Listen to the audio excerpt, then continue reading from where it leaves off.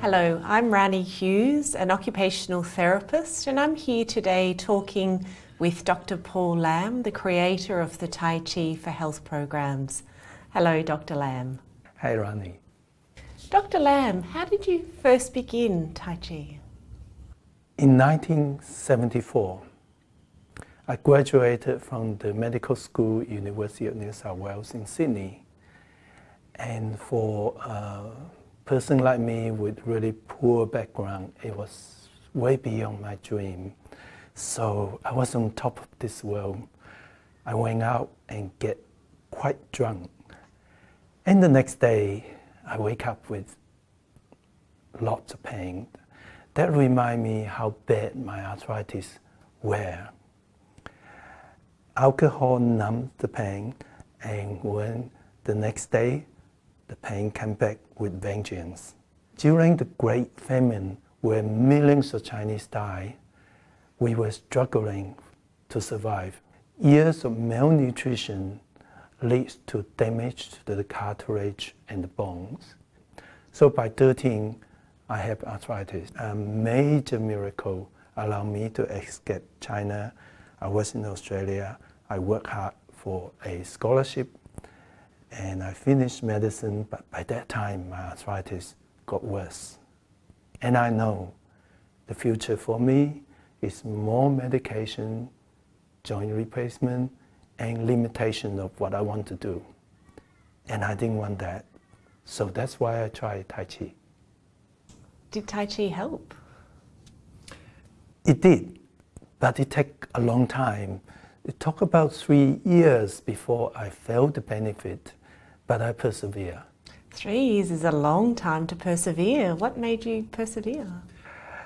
It was. There is something magical about Tai Chi, and at times I can feel I got some of it, and then it slipped through my fingers.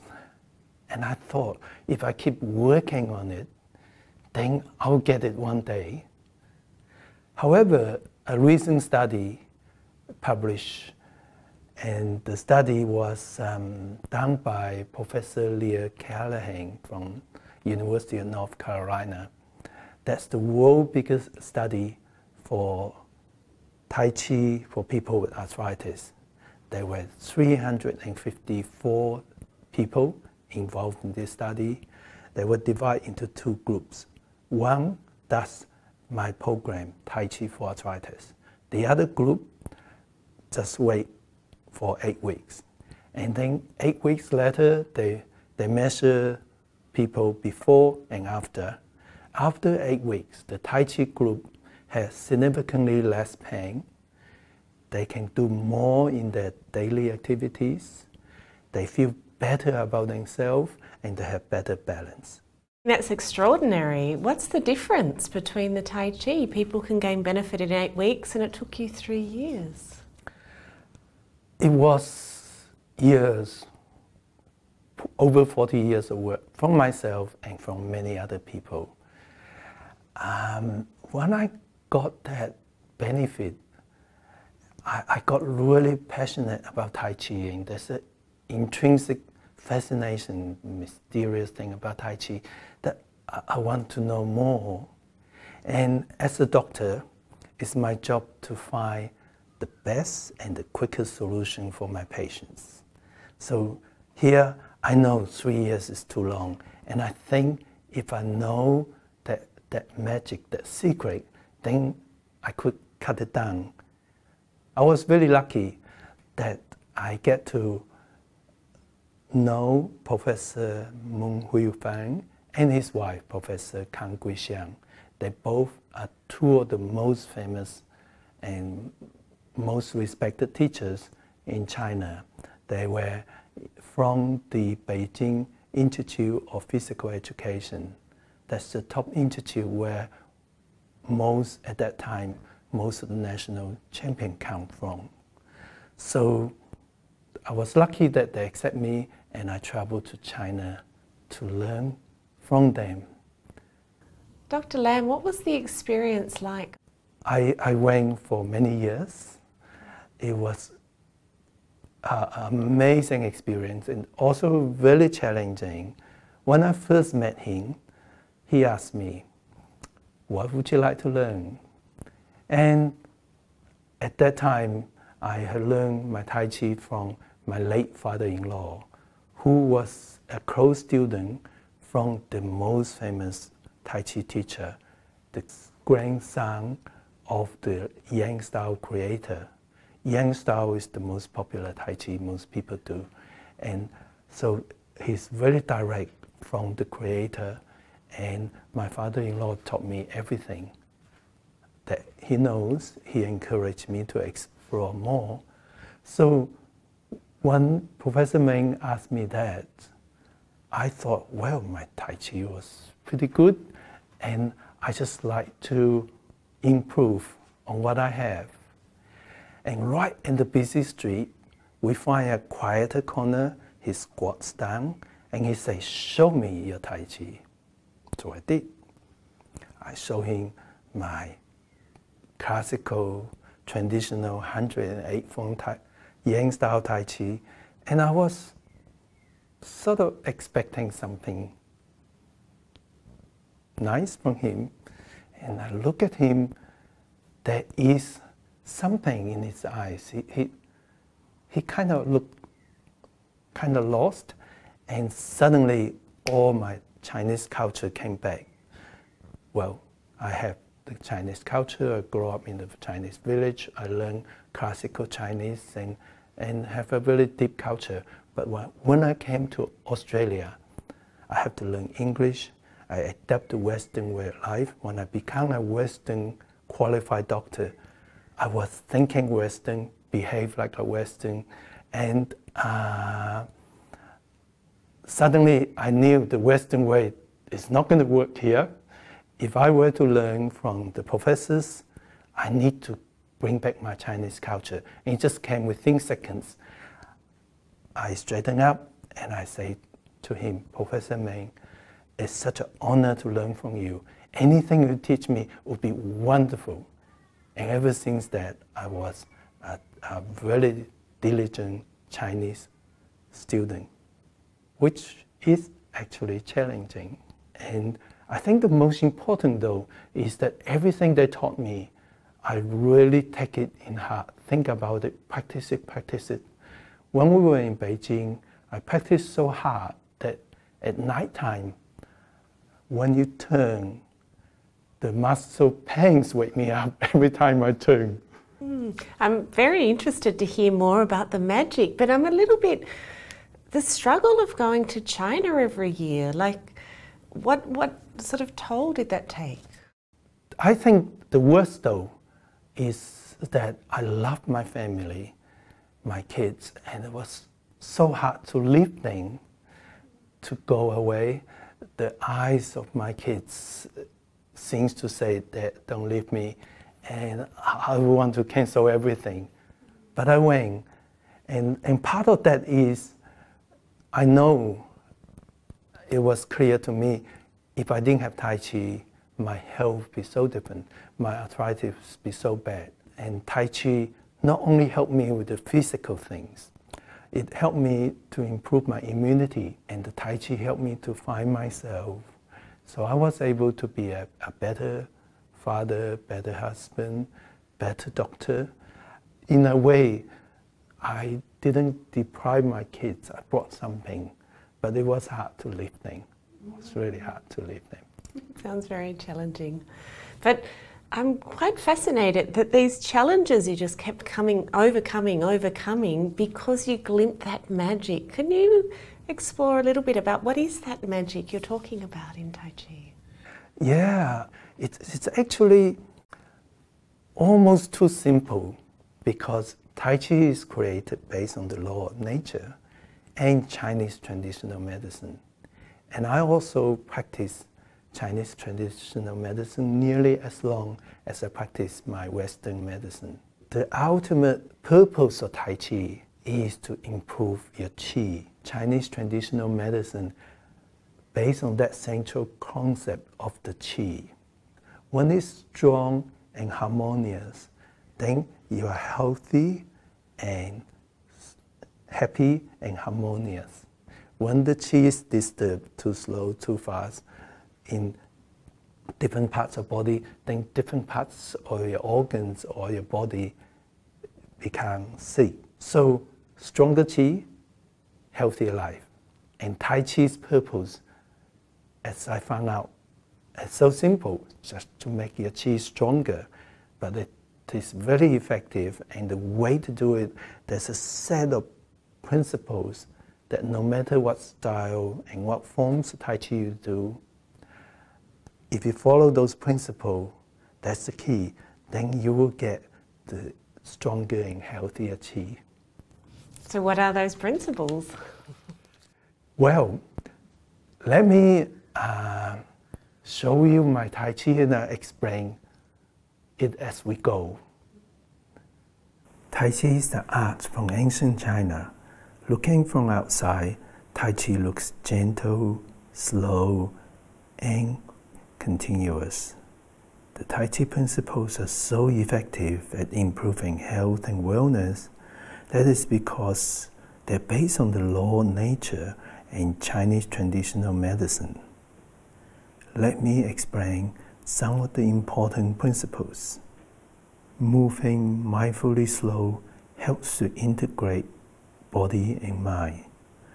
Mindfulness has been shown by studies to improve many aspects of health and relaxation. Moving smoothly brings a feeling of serenity. Practicing Tai Chi often brings us to a mental state of Jing. Jing is a Chinese word which means mental quietness, which is like a meditative state similar to being in flow. Dr. Lam, what is flow? Flow means people are so engaged in the activity they're doing that they're not aware of the space or the time. And when they fully engage in flow state, people do better than their very best. And study has shown that when people are more often in flow, their life are happier and more fulfilled. Just like when they do Tai Chi more often, they're happier and more fulfilled. Then when you look at the posture of us, our bodies are upright. And study has shown when your body is upright, it strengthens the stabilizers, which are the muscle that protects and make your spine strong. So like the Tai Chi saying, it makes you strong from inside. And you know, the stabilizer have a lot to do with back pain. Back pain is very common. 90% of the people of the population in any age, at one stage of their time, have back pain. And 60%, around 60% of them will come back. So it's a real pain in the back. However, study has shown that the stabilizers have a lot to do with it. When you have back pain, the stabilizers go weak. If you strengthen the stabilizers, that get rid of the back pain quicker and also reduce the recurrence.